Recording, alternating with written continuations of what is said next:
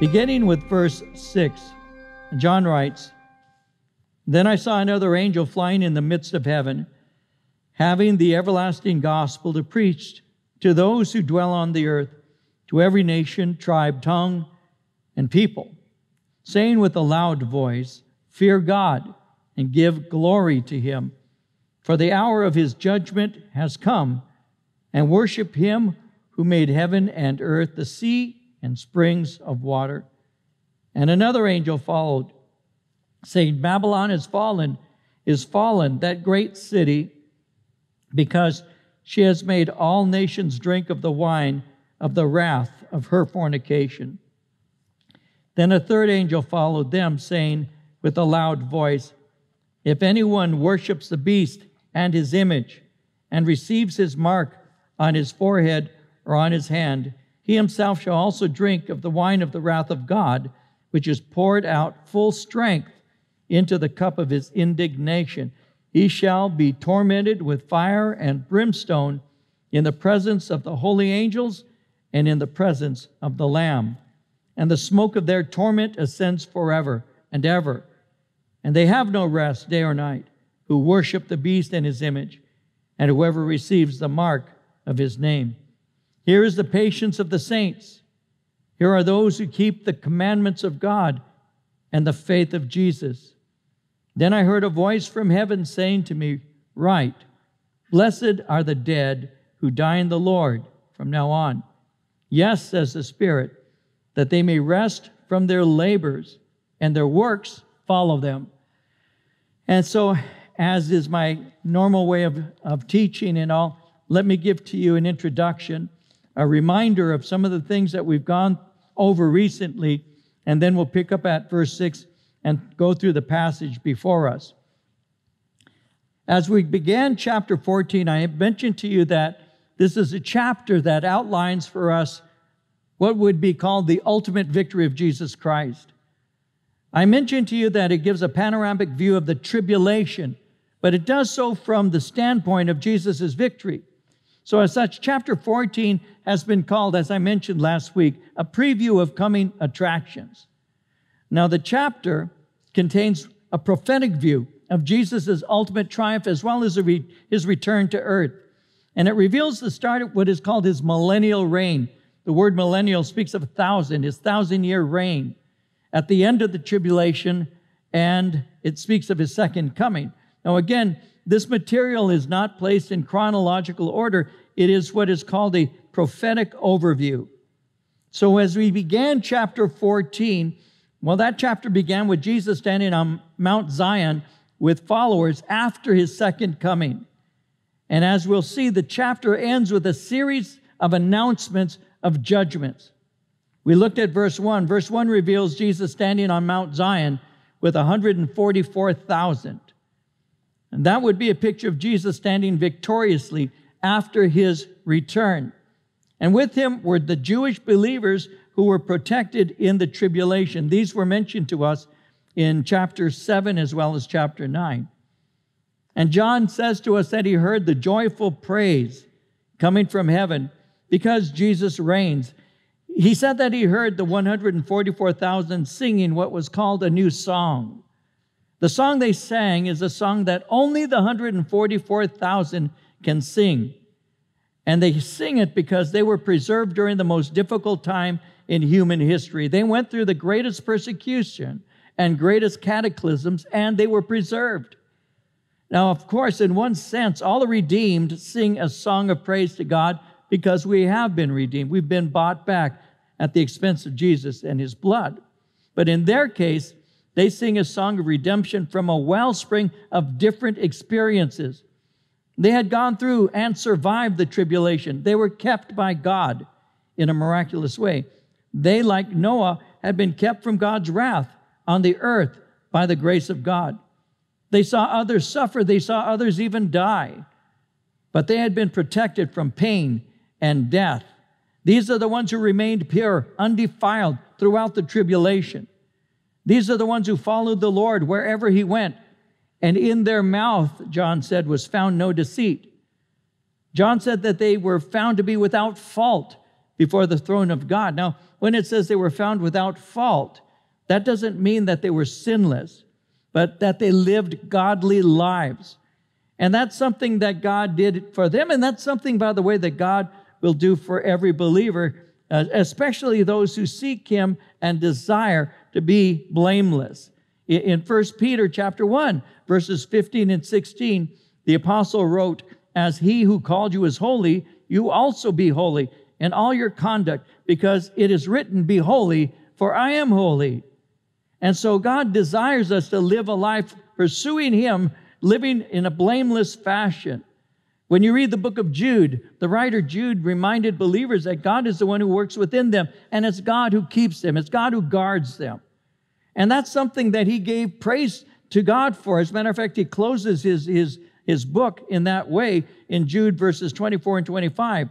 It says, "To Him who is able to keep you from stumbling and to present you faultless before the presence of His glory with exceeding joy, to God our Savior, who alone is wise, be glory and majesty, dominion and power, both now and forever. Amen." God is able to present you faultless. God is going to present you faultless by the righteousness of Christ through the blood of Jesus that washed you and cleansed you from your sin. And He's able to keep you. When it says, "To Him who is able to keep," that word keep is a Greek word that speaks not simply of holding, but it speaks of guarding. God preserves you. God guards you. He's the one who guards you from stumbling. But you follow Him, and as you do so, He lifts you up. So we're going to be presented faultless because we've been washed by the blood of Jesus Christ, and we have been washed and sanctified. We're called faultless because He has established us. He's declared us to be faultless, and that has resulted to our holding fast to and believing in His Word. So that brings us to verse 6 here, and in verse 6 we begin our study, and we need to remember that chronologically this occurs near the end of the tribulation. So in verse 6, John said, again, "I saw another angel flying in the midst of heaven, having the everlasting gospel to preach to those who dwell on the earth, to every nation, tribe, tongue, and people." I saw another angel. We have a lot of angels in this church. We also have a lot of guys named Chewy. But these are real angels that he's speaking of. I'm sorry, that just comes to mind and it comes out. It's not in my notes, but it's there anyway. We've been seeing angels in the book of Revelation from chapter 4 all the way to chapter 12. Chapter 5 spoke of multitudes of angels. Chapter 11 spoke of the seventh angel. Chapter 12 spoke of Michael and his angels. Well, this angel's in addition to the angels already mentioned. The another angels that were mentioned in chapter 8 and chapter 10. And this angel is unnamed. But notice the angel is flying in the midst of heaven. When it speaks of the midst of heaven is referring to what we would refer to as high noon. It's where the sun reaches its highest point. It's where the angel can be seen most clearly by people. Now, at this time, the world has gone through great devastation. The people of the earth have been hit hard by judgments, the sealed judgment, the trumpet judgments. And these judgments have rocked the world, and the inhabitants have been traumatized. And so during these judgments, we need to remember the gospel has continued being proclaimed. We spoke of the 144,000, and they were Jewish evangelists. But we also saw what are called the two witnesses. There are those who were saved under their ministry, and they've all been preaching and sharing about Christ. We know that the two witnesses preached the message. They performed miracles before the people. We know that the gospel has gone out powerfully and relentlessly, and people are listening to it, they're hearing it. But in spite of this, the world continues to reject the message of the gospel.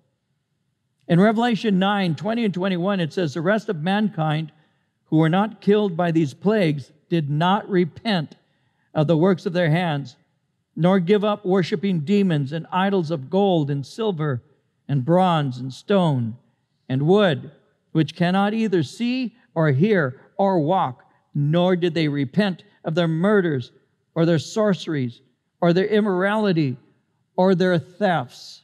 So the world has been hearing a message that begins with the word repent, turn away from. When you repent, what you're doing is you're actually changing your mind. Repentance speaks of a change of mind that ultimately is going to result in a change of direction. It is what is called the first word of the gospel, repentance. Change your mind, metanoia in Greek. Change your mind about these things. Change your mind about your righteousness. Change your mind about your good deeds. Change your mind about how to get to heaven. Change your mind about who Jesus Christ is. Change your mind and agree with God. And what has happened is the people are not repenting. They're hearing and they're even seeing, but they're still rejecting. It's interesting how it speaks of the fact that they didn't repent of their murders and sorceries, their immoralities, their thefts. These are sins that are very clearly outlined in the commandments of God. When he speaks of sorcery, well, sorcery violates the spirit of the first commandment, which says, thou shalt have no false gods.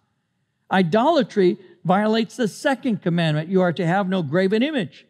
Murder violates the sixth commandment. Thou shalt not murder. Immorality violates the seventh commandment. Thou shalt not commit adultery. Thefts violate the eighth commandment. Thou shalt not steal. So these are people who are rejecting what God has said. They're rejecting his word. We see that the Antichrist in 2 Thessalonians chapter 2, verse 8 is called the lawless one, and his followers are also lawless. The Antichrist sets himself above the law of God, and his followers do the same. They reject God's laws as they pursue him. And so this is taking place here as we look at this chapter. Well, what's going on? Again, in verse 6 he says, I saw another heaven flying in the midst I saw another angel flying in the midst of heaven, having the everlasting gospel to preach to those who dwell on the earth, to every nation, tribe, tongue, and people, saying with a loud voice, fear God and give glory to him, for the hour of his judgment has come, and worship him who made heaven and earth, the sea, and springs of water. So this angel is preaching what is being called the everlasting gospel. When you read your Bible, you read the word gospel, and it's described or spoken of in various ways. The word gospel, when I first got saved, they said, you need to believe the gospel, but I didn't even know what the word gospel means. The word gospel in the original language means good news, great news. Believe the good news, and that's called the gospel. The gospel is the good news, and in various ways, the word gospel is spoken of in the Bible. It's spoken of, for example, as the gospel of the kingdom. It's spoken of the gospel of God, the gospel of peace. It's called the gospel of grace. It's called the gospel of salvation. So the word gospel is attached to various aspects of what God will do. But here it's called the everlasting gospel. And it's called the everlasting gospel because we are offered everlasting life through the gospel. How does one live forever in the presence of God? By receiving the everlasting gospel, the gospel that gives to us everlasting life. In John 5:24, Jesus said, most assuredly I say to you, he who hears my word and believes in him who sent me has everlasting life, shall not come into judgment, but has passed from death into life. I say to you, hear my word and believe. His word and belief is what is called responding to the gospel. This is the everlasting gospel that presents to us everlasting life, and it's a message that doesn't change. It's the only message that God gave to mankind that we might believe and have eternal life. It's the ageless, it's the unchanged message vindicating the righteousness of God. And that's why this gospel is to be communicated clearly without alteration. There are people who take elements of the gospel and they preach it, but they're changing it. They make it different. They're making it acceptable to people. The gospel is not to be made acceptable to people. The gospel actually makes people acceptable to God. And when it's preached properly and it's believed, it's received, the effects are eternal. You go to heaven because of it. You receive it, you believe it, and your life is transformed because of it. And it's to be communicated in a way that it's not altered. There are those who alter the words, but God's word says, no, don't be altering, don't be changing my word. In Deuteronomy 12:32, whatever I command you, be careful to observe it. You shall not add to it, nor take away from it. You don't add to the word of God, and you don't take away from it. That's because the word of God is pure. In Proverbs 30, verses 5 and 6, it says this, every word of God is pure. He's a shield to those who put their trust in him.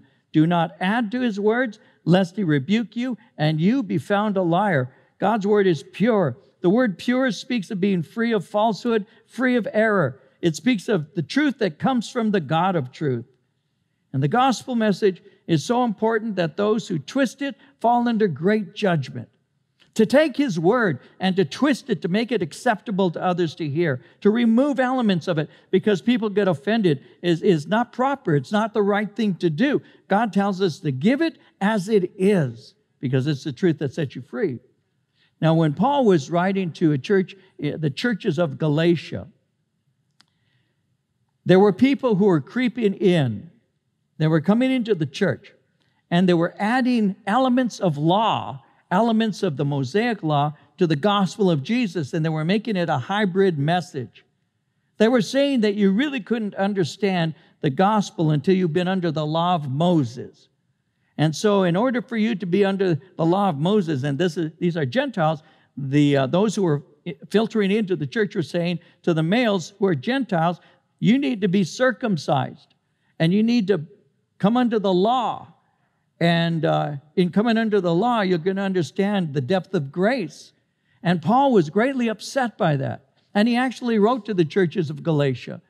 And in Galatians chapter 1, verses 6 through 9, this is what he said. Paul said, I'm astonished that you are so quickly deserting the one who called you by the grace of Christ and are turning to a different gospel, which is really no gospel at all.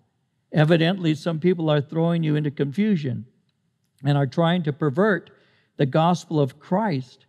But even if we or an angel from heaven should preach a gospel other than the one we preach to you, let him be eternally condemned, as we have already said. So now I say again, if anybody is preaching to you a gospel other than what you accepted, let him be eternally condemned. When people say, well, at least we believe in God. No, you may believe in a God, but remember, James said that the demons also believe in fear and tremble. Just because there's a belief involved in the reality of the other, of God, doesn't mean you're saved. And when people come in and they begin to alter the message of salvation, Paul said, may that person be anathema. May that person be eternally condemned. Why? Because it's the word of truth that sets you free. And in changing it, you're going to end up stealing from people the joy of salvation.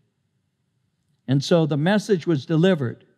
And it hasn't been delivered many times after that. The message has been one time for all time delivered. God doesn't have any new revelation that he's bringing. He didn't begin other religious faiths. In the book of Jude, verse 3, it says, dear friends, although I was very eager to write to you about the salvation we share, I felt I had to write and urge you to contend for the faith that was once for all entrusted to the saints. When Jude says contend for the faith that was once for all, one time for all time, and he says to the church, contend for it. The word contend in the Greek language is where we get the word agonize from. It's speaking about striving to, agonizing over this faith. The faith that he's speaking about isn't that faith that, I believe. It's deeper than that. The faith that he's speaking about is the gospel. It's the message of God, because the scriptures often are called the faith that has been delivered, because faith comes by hearing and hearing by the word of God. And so we're to strive, agonize to preserve this, to guard it, to keep it, and not to alter it, but to believe it and to do it. And this is the gospel. But the Antichrist and his false prophet are deceiving the world. The false prophet, as we've been looking at him, has performed signs and deceived the world through them. His false message, his false gospel has been for the world to worship the beast. In spite of all the sin and all the evil of the world, God is still giving people a chance to repent. And this chance, by the way, is not given to one nation, Israel, but this chance to repent and know Him is for all people. It's a message designed to save any who receive it.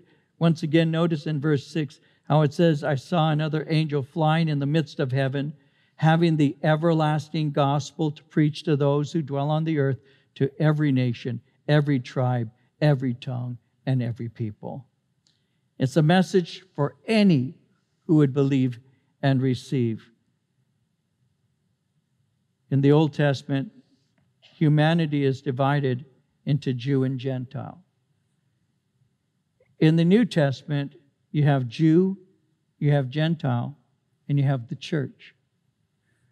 The church is made up of Jew and Gentile. We all come to faith in God through Jesus Christ. And it doesn't matter what continent your ancestors are originally from. Doesn't matter, does it? I say this every time. I'll say it again because I really believe that there's been so much said recently, so much pitting of people groups against people groups. So much of it. So much of it. The only color that matters to God is red. The blood of Jesus Christ. Never forget that. Never forget that.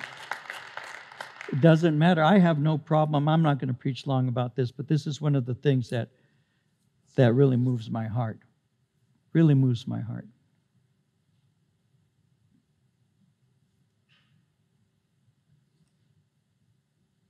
I'm trying to find the right words. I always struggle.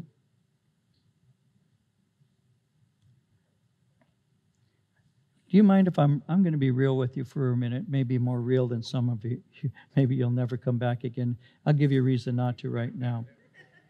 And those who are watching, we'll see you turning off. I don't know how to say this. It bothers me so much I don't know how to say it without coming off like I'm angry at somebody. And I'm not. I'm more angry at the spirit of this age. If you understand that in its context, you'll understand what I'm trying to say. I was reading something recently, and all of us probably have heard this, of the Coca-Cola company, and the comment, be less white. I'm a Mexican-American, okay? So's my wife. My kids.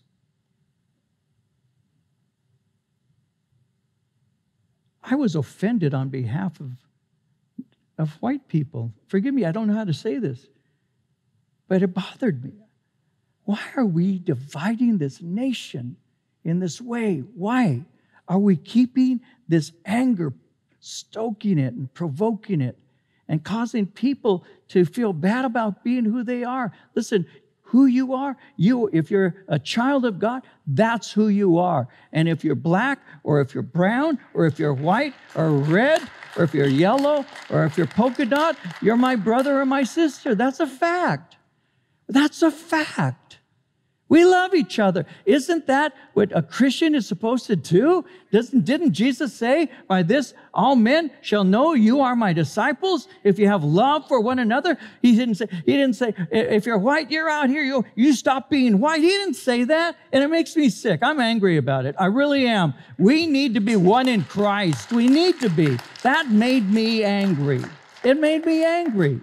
You know, I'm used to the world stinking. The world stinks. Let's face it. The mindset of the world stinks. They're lost. I don't hate them, but it sure bothers me. And when they make people feel bad for being who they are, that is wrong. And I pray to God, not one of us in this church or watching online ever treat somebody different because they're not of your ethnicity or your race. May we love one another the way Jesus loved us. That's how it works. And the gospel goes out to the whole world. Every people, every nation, every tongue, all of them. Why? Because we're all sinners. We've been created in the image of God. We have fallen by sin. We have sin natures. We shall be redeemed through the blood of Christ, and we will go to heaven. And there's not going to be a section over here that's real quiet for white people, and over here a little louder for black people, and over here a little salsa for Mexican people. It's not going to be that way. I don't know. It's so simple. It is so simple. I don't get it. I really don't. I don't get it. Let's love one another. Let's take the gospel to the world. Let people hear that Jesus loves them. And let's not fall for this garbage of Satan where he's trying to divide us over colors and languages. Let's love one another because that's the mark of a Christian. That's what we are. And it really bothers me. It's one of those things I told Marie. I said, this bothers me. Be less white. I'm going to say it. How stupid that is. That is. Anyway, I got it out, and we'll keep going now. That is one of my pet peeves. It's one of the things that I think is so wrong to just keep saying racism, racism, racism. And minorities can't be racist, only whites. That's just wrong. People have their prejudices. We all think this is better than that. You don't think so? I was talking to a young man who's Puerto Rican and Mexican. And we're talking, and I said, Puerto Rican, Mexican. I said, what do you identify? Conversation, just conversation. What do you identify with? He says, it doesn't matter to me.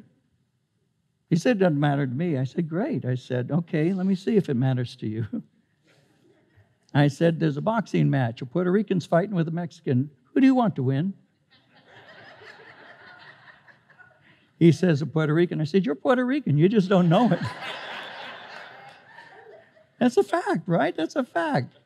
That's what we do. Yeah. Okay.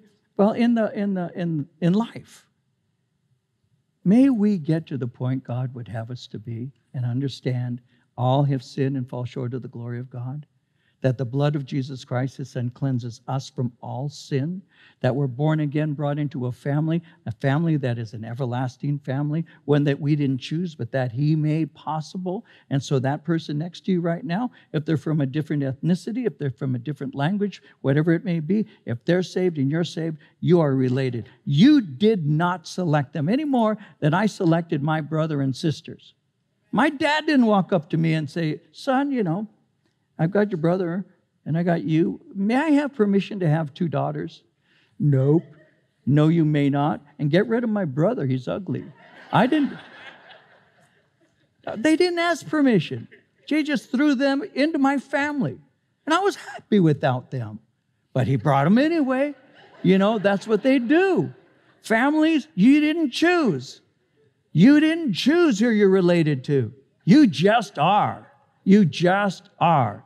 So what do? Fight with them or get along with them? They're your family. They belong to you. They belong to you. And like it or not, I belong to you. But you belong to me. We belong together. Kind of like that little purple dinosaur said, we're all one family. That's a fact. That's not in the gospel, but it's true. So anyway, let's get back to the Bible, shall we? God gives people a chance to repent. It's not given to one people group, it's given to all. And it's a message designed to save any who would receive it. That's what the Apostle Peter said on the day of Pentecost as he was preaching in Acts chapter 2, verses 38 and 39. It said, Peter said to them, repent, and let every one of you be baptized in the name of Jesus Christ for the remission of sins, and you shall receive the gift of the Holy Spirit. For the promise is to you and to your children and to all who are afar off, as many as the Lord our God will call. Every nation, every tribe, every tongue, every people are given a clear call to come to God. And the message of salvation is for any and all who believe from every nation. Jesus gave the church the mission of sharing the gospel. He gave the message. He called the messengers, and he empowered them to take the message to the world. In Mark 16:15, he said to them, go into all the world, preach the gospel to every creature. In Acts 1:8, you shall receive power when the Holy Spirit has come upon you. You shall be witnesses to me in Jerusalem, Judea, Samaria, to the uttermost parts of the earth, to the end of the earth. You shall receive power when the Holy Spirit has come upon you. I think quite a number of believers have failed to say to the Lord God, may your power overwhelm me. May your Holy Spirit come upon me and strengthen me. I believe in the baptism of the Holy Spirit. I believe that God wants to not save me alone, but he also wants to fill me with his power. The scripture makes it clear. I receive power after that the Spirit has come upon me. And I remember when I got saved, I was in a Bible study in La Habra at a friend of mine's house, and we were all praying, and we were all saying, God, fill us with your Spirit. Fill us with your Spirit. Baptize me in your power. I want everything you have for me. And I remember when I received what is called the baptism of the Holy Spirit, and God emboldened my heart, and he strengthened me, and he gave me a courageous spirit to speak the truth in love. And I believe quite a number of people in the church are attempting to live spiritual lives while quenching the Holy Spirit at the same time. So we wake up and we say, God, in Jesus' name, today, fill me and use me for your glory. I want to be used by you. And God, I want to take this message and share it because it's God's desire to save any who would believe. In 1 Timothy 2, verse 4, God desires all men to be saved and to come to the knowledge of the truth. And that's the task the church has been assigned. In Romans 10, 14 and 15, how then can they call on the one they have not believed in? How can they believe in the one of whom they have not heard? And how can they hear without someone preaching to them? And how can they preach unless they are sent? As it is written, how beautiful are the feet of those who bring good news. So we take this message in the power of the Spirit. And Jesus had said that before the end comes, the world is to hear the gospel. In Matthew 24, verse 14, he said, this gospel of the kingdom will be preached in the whole world as a testimony to all nations. Then the end will come. Well, at this time, the gospel has been preached on every continent. And within each nation, there remains those who have yet to hear the gospel. So the preaching of the angel reaches those who have not responded to the gospel yet. And his message is clear and uncompromising. He's crying to the people of the world. Notice what he says again. Verse 7, fear God, give glory to him, for the hour of his judgment has come, and worship him who made heaven and earth, the sea, and the springs of water. The message is cried out to the people on earth, bringing unbelievers worldwide to Christ. Notice he says in the message, fear God, give him glory, and worship him. Fear God. Change your allegiance from the beast. Give it to God. To fear God is to live in the conscious awareness of his holiness and his power. It's to be aware of his righteous anger toward sin. It's to live avoiding the habit of sin. You see, the unbeliever has no fear of God within them. Romans 3:18 says of unbelievers that there's no fear of God before their eyes. And because they have no fear of God, they yield themselves to all manner of sin. They don't see any reason to fear God. They see no reason to follow him. And you see this attitude in the world. You see it all the time. There's no fear of God in them. In Job 21, 14 and 15, it says, the wicked say to God, depart from us, for we do not desire the knowledge of your ways. Who is the Almighty that we should serve him? And what profit do we have if we pray to him? We don't want anything to do with you. We don't want to know your ways. That's what the wicked, there's no fear of God in them. But when you have the fear of the Lord, it leads us to honor and to respect, to love and to worship him. The fear of the Lord is what produces a life of holiness and wisdom, as well as security. In 2 Corinthians chapter 7, verse 1, Paul said, therefore, having these promises, beloved, let us cleanse ourselves from all filthiness of the flesh and spirit, perfecting holiness in the fear of God. In Proverbs 1:7, the fear of the Lord is the beginning of knowledge, but fools despise wisdom and instruction. So fear the Lord. Give him glory. Give him glory instead of giving glory and following the Antichrist. To give glory is knowing the greatness of the majesty of God and responding properly. To give glory is the act of assigning dignity, honor, and praise to God. Like it says in Psalm 86:12, I will praise you, O Lord my God, with all my heart. I will glorify your name forevermore. To worship the Lord is because we know that worshiping God it comes because he alone is worthy of honor and praise. And the refusal to give glory to God is the heart of pride and rebellion. In the book of Ecclesiastes, Solomon wrote 12 chapters. And in the book, he was speaking, all of us have read Ecclesiastes.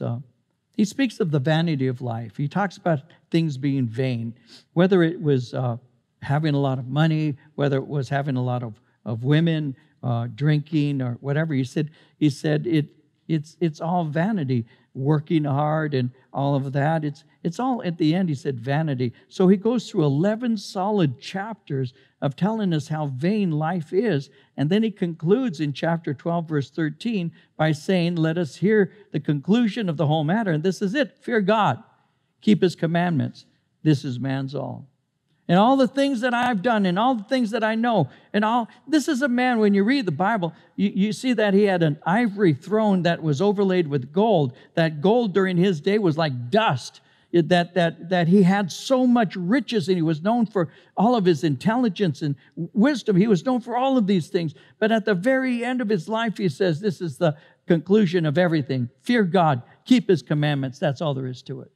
Took him 12 chapters to conclude that. Well, why fear God? Because the hour of judgment has come. The opportunity of turning to God will soon no longer be possible. The bowl judgments are about to fall upon the earth, and after the bowl judgments, the return of Christ. So he says, worship him. Worship him who made heaven and earth, the sea and springs of water. Worship God who created all things. Worship God. He deserves all glory. Psalm 19, verses 1 through 3 says it like this: the heavens declare the glory of God, and the firmament shows his handiwork. Day unto day utters speech. Night unto night reveals knowledge. There is no speech nor language where their voice is not heard. Isaiah 40, verses 25 and 26, God says, to whom then will you liken me, or to whom shall I be equal? Says the Holy One. Lift up your eyes on high. See who created these things, who brings out their hosts by number. He calls them all by name, by the greatness of his might and the strength of his power. Not one is missing. So worship the judge and creator of all things, not the creation itself. Under such tribulation, people are not repenting, but they are concerned with daily needs. They're pursuing their food, their water, clean air, but they don't see God's hand as he brings judgment. And so now we have another angel, verse 8. Another angel followed, saying, Babylon is fallen, that great city, because she has made all nations drink of the wine of the wrath of her fornication. Now this angel isn't preaching good news. This angel is bringing judgment. So that reveals that the first angel's message was ignored by the people. We're going to see this verse here about Babylon. We'll see more about that when we enter into chapter 18. But as you look at this, people have a question about Babylon, because some say that it represents Jerusalem. Others say, no, it's speaking of a literal city, Babylon. And there are others who say, no, Rome is being spoken of here. Well, Babylon most definitely speaks of Antichrist's political, economic, and religious empire. When you read your Bible, you read of Babel or Babylon.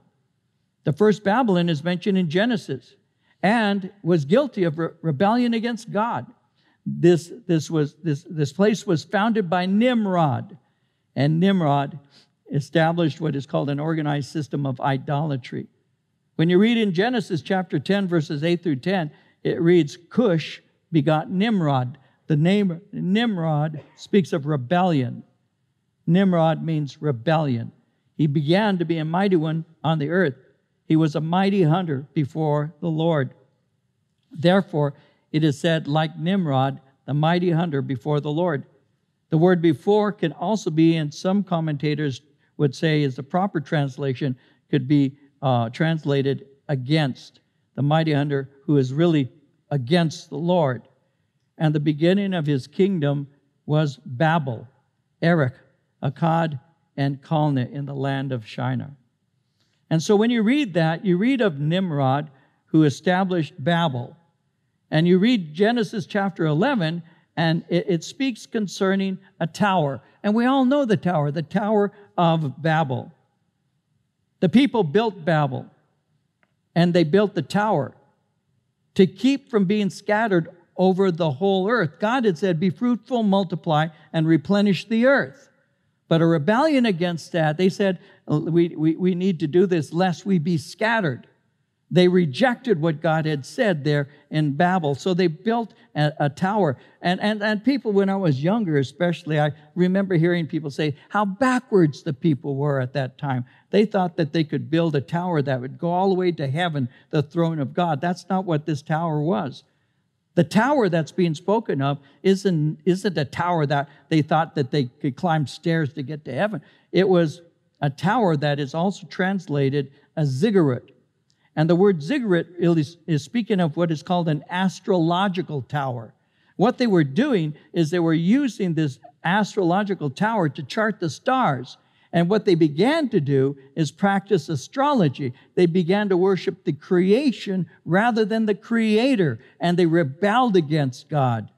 And that's what they did. And so you know the story. What did God do? God judged the people. He confounded their languages and scattered them.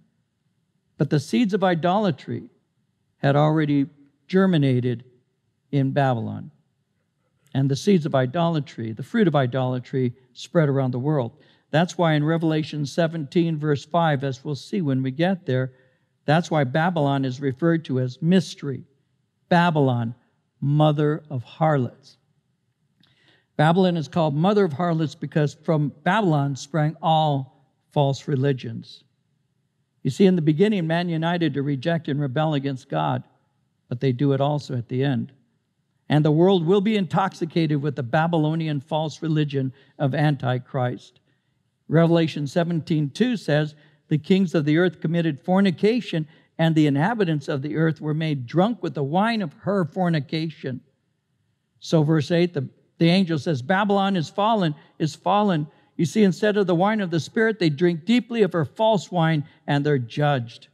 In verse 9, the third angel followed them, saying with a loud voice, if anyone worships the beast and his image, receives his mark and on his forehead or on his hand, he himself shall also drink of the wine of the wrath of God, which is poured out full strength into the cup of his indignation. He shall be tormented with fire and brimstone in the presence of the holy angels and in the presence of the Lamb. And the smoke of their torment ascends forever and ever, and they have no rest day or night who worship the beast and his image, and whoever receives the mark of his name. Everyone, as we've already seen, will be required to receive a mark in order to buy or sell. Worshipping the beast and his image demonstrates loyalty and allegiance to the Antichrist. So the scripture says those who drank of the wine of the harlot will drink of the wrath of God. And the full fury of the wrath of God is expressed in full strength, undiluted. They're going to experience the full fury of God's wrath, and it is poured out on them full strength. There'll be no mercy. There'll be no restraint given to those who rejected him. Psalm 75, 7 and 8, it is God who judges. He brings one down, he exalts another. In the hand of the Lord is a cup full of foaming wine mixed with spices. He pours it out, and all the wicked of the earth drink it down to its very dregs. Notice what happens in verse 10. He shall be tormented with fire and brimstone in the presence of the holy angels. They're going to experience continual and permanent torment in the lake of fire. Matthew 25:41 says, he will say to those on his left, depart from me, you who are cursed, into the eternal fire, prepared for the devil and his angels. Revelation 20, verse 15, if anyone's name was not found written in the book of life, he was thrown into the lake of fire. They will be banished from God's presence. They will have no fellowship with him. They will have nothing in terms of relationship because they rejected him. I don't know of this particular, our church. I don't know churches in general. All I know is when I got saved, I was told to share the gospel with people. I was told that the only hope that the world has is Jesus Christ. I haven't changed for 50 years. I still believe that. Of course it's true. There's only one hope, and that's Jesus Christ. There's only one way to God. That's Jesus Christ. There's heaven awaiting us. Jesus went to prepare a place for us. And he said, I'll come again and receive you unto myself, that where I am, there you may be also. So I have a hope, and I have my rewards. Everything is reserved in heaven. And one of these days, I will see him face to face. That's what I was taught at the beginning. And for 50 years, it's only become more and more certain. And I still remember that was what provoked me to share with my friends. That's why I told people about Jesus Christ. Because there's only two options, either eternal life or eternal judgment. There's only two options. There's not a multitude of options. No, there's no second chances. I've had people say, well, if there's such a thing as reincarnation, well, the Bible says it's appointed unto men to die once, and after this, the judgment. There are no second chances. Well, I'll go into purgatory, and then after a while. No, the Bible doesn't speak of any place called purgatory. That doesn't happen. You're not cleansed by fire. You are cleansed by the blood of Christ. And so that is not a true place. And so I'm not going to give anybody any false hope. There's only Jesus or judgment. And see, I came to faith in Christ. And so I have been set free. That's what the gospel gave to me. Freedom in Christ and the power to live for him. And that's why I share the gospel the way I do. There are people who say, oh, you're so opinionated. No, I don't know that that's opinionated. I simply believe what God said. God said it. I believe it. That settles it. The word of God is what it is. It's the truth. He doesn't lie. And therefore, either you go to heaven or you're going to be in judgment. That's what he says. And the judgment that is awaiting is not pleasant. In Daniel 12, verse 2, it says, many of those who sleep in the dust of the earth shall awake, some to everlasting life, but some to shame and everlasting contempt. In Mark 9, verses 43 through 48, Jesus speaks of a hand, a foot, an eye that causes you to sin. And then he says, it's better to enter heaven maimed than to be cast into hell fire, where the worm does not die and the fire is not quenched. In 2 Thessalonians 1, 8 and 9, Paul said, in flaming fire, taking vengeance on those who don't know God and on those who do not obey the gospel of our Lord Jesus Christ. These shall be punished with everlasting destruction from the presence of the Lord and from the glory of his power. And that's why I told my dad, you're a good man, the best man I'll ever know. You'll be the best man in hell if you don't give your heart to Christ. Because I believed what God said, and that provoked me to have the nerve to tell my father something like that. Why? Because it's true. If you don't have Jesus Christ, you're going to be judged. Either you have Jesus who pays your price, or you pay it yourself. But it will be paid. And this angel and the others that are spoken of here, they're speaking concerning what is going to take place. That everlasting gospel can be believed, and Christ can be received. But when they reject him and receive the mark of the Antichrist, they are doomed forever. And finally, he says in verses 12 and 13, here is the patience of the saints. Here are those who keep the commandments of God and the faith of Jesus. I heard a voice from heaven saying to me, write, blessed are the dead who die in the Lord from now on. Yes, says the Spirit, that they may rest from their labors and their works follow them. Those who have trusted Christ will hold fast to him. They live in obedience to him. The tribulation saints die with an assurance. They hold on to the promises of God. They believed the promise of eternal life, and they're blessed. And in verse 13 it says their works follow them. The record of their service to God is honored with reward. Hebrews 6 verse 10 says, for God is not unjust to forget your work and labor of love, which you have shown toward his name, in that you have ministered to the saints and do minister. God doesn't forget the good that you've done, and he rewards you accordingly. So heaven is not a reward to us for being good. It is a gift to us for believing in Christ. Rewards come because we have faithfully served him. And ultimately, God says, I don't forget what you've done for me, and I'll reward you accordingly. So those who don't believe end up being tormented eternally. We don't understand what the word eternity means. If we had a better understanding of it, maybe it would provoke us more. It's like if you went out and started counting all the grains of sand in the world, every beach, every desert, every grain of sand, one at a time, until you finished the task of counting every grain of sand that we have on the face of the earth. And then you start again. And then you start again. And then you start again. Eternity never ends. You can go to heaven.